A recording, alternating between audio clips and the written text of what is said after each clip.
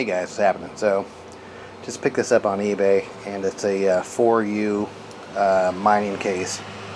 Actually, I bought two of these. One was by Roswill, and this one actually looked identical, but it doesn't seem like it's made by Roswill. But they look almost identical. So, let's open this up. This thing was about $80 free shipping. And yeah, I want to put it in a case because it's going to go in a data center. And I don't want like an open case like that over there, you know.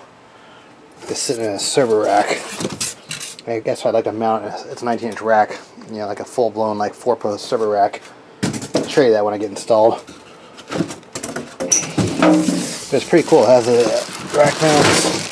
We'll open this one. I'll put it on my test bench, but it has a little key lock in the front. But I'll show you all the features of this thing. So if you saw it on eBay and you're wondering what it looked like, there it is. Alright, so there's a little key case, key in the front here, 4 large fans. Hopefully it came with the fans, yeah. The Roswill one didn't. It was cheaper. It's like 40 or 50 bucks, but they said it was going to take a month to ship, so okay, that kind of sucks. The 4 screws. Get the case cover off, the top off. I mean, I like when you can just slide it off. There's like a latch you can open it up because, you know, how are you going to get a screw? If this thing's actually in the server rack and you want to open this up to maintain it, you have to pull the server out completely out of the rack to get a screwdriver in there. So that's kind of that's no good. Alright, so it came with 2 rear fans, 80mm. And these ones look like 1200mm.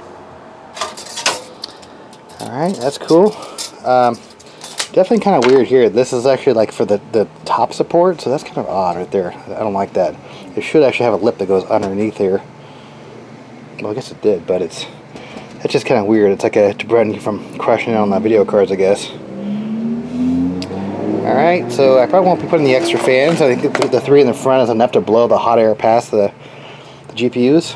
If I didn't mention it, this is a 6 GPU case, supposedly. I mean, I might be able to get a few more in there, but I'm going to get the motherboard. I'm going to be using a Gigabyte H110D3A. Put that in there.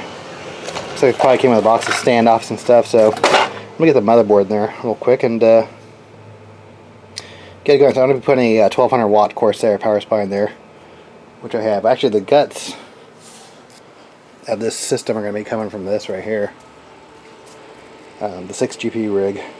But I'm actually going to be switching out the motherboard to a new motherboard. Alright, so this thing actually will support a full-length motherboard. So if you have one of those really large like gaming motherboards, this will fit in here. It has a 3.5-inch hard drive slot. So I'm using M2 drive, so I'm not going to be using that. Cool. One of the things when I bought this motherboard online, using eBay, I made sure it actually had the I/O plate. Because these things are actually hard to find. Well, I mean, to rebuy one of these is like the cost of the motherboard. Because I bought the motherboard for 35 bucks.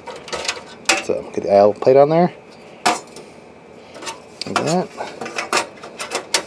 And yeah, because a lot of these mining motherboards, they don't have the I/O plate.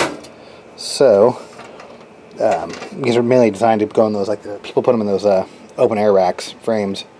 Alright, I'm not sure if I said this or not, but I'm not going to be using these 5 extra fans here. Because the actual individual GPUs have their own cooler and fan, so I just want to get the hot air blown past here. You know, I mean, I think all these extra fans over, like if they do actually sell like those mining GPUs that don't actually have the fan on the actual heatsink, so I'd probably run all these fans if I had one of those. But yeah, you don't need all the extra stuff. It's just gonna be putting extra strain in your power supply. So I put my test power supply in here. I want to test the fans just to see if they work, see if they're making any noise. I also want to verify the connectors in the front here, so let me power this on here. And then, I don't even know where the power switch is. Right there.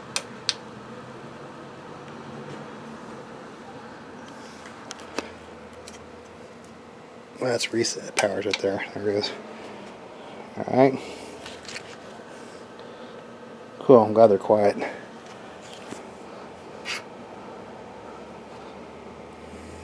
Yeah, I don't know if I'm going to use these back two or not. I might, but we'll see. Like I said, the whole point is to create a...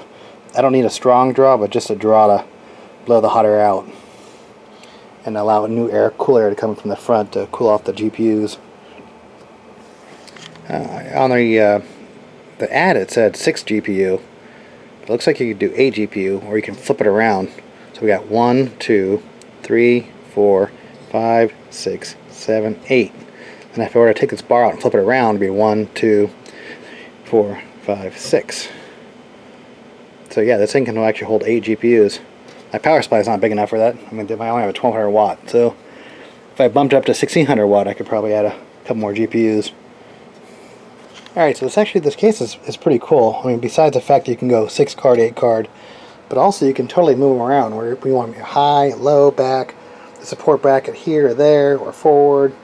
So it's definitely pretty cool. I took the extra fan thing out since I'm going to try not to run fans here, but the thing is I don't want it in there to impede airflow if it's actually, I'm not going to have fans in it, so alright, so I'm having an issue getting that thing to clear the back of that USB cable right there on the back support bracket.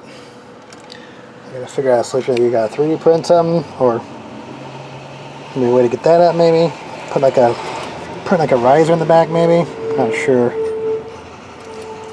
Even a riser up there, I'm not sure. Just to bring it up a little bit. Give it some support, but not put strain on that USB cable right there.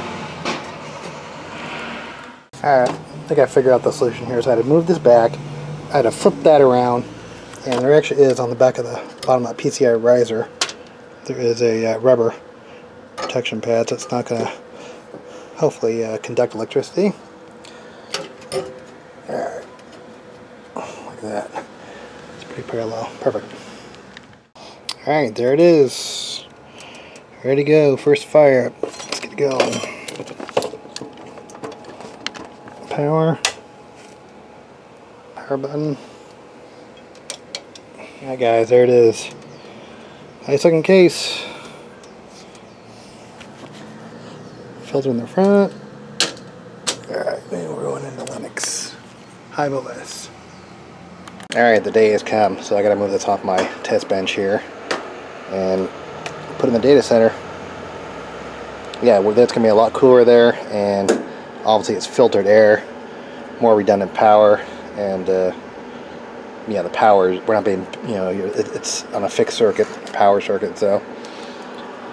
Alright, cool, get it going. Alright, take a look.